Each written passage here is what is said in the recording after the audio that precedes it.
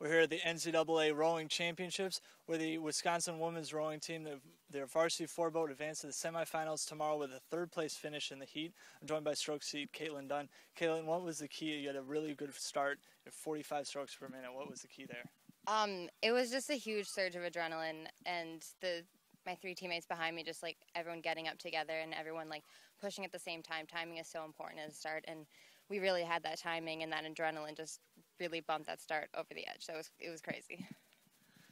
Ohio State and Yale caught up to you and passed you, but you guys kept the pressure up, and you didn't let Notre Dame, who tried to creep up, you didn't let them pass you. How important was that? It was really important to not let Notre Dame have a seat, because once you let them go, it could be over. It was just keeping Clara Coxon had a really great job of keeping us focused on them rather than letting our attention view towards Yale or anyone else. And it was really like racing them, keeping them away from us as much as we could. And finally, Notre Dame was creeping up towards the end, but you guys maintained that third seed with a great finish, which in turn advanced you guys to the semifinals. How important was that finish? It was really important. Claire was calling, just that sprint for not having to race this afternoon. It was really important that we won that so we wouldn't have to do the repechage this afternoon.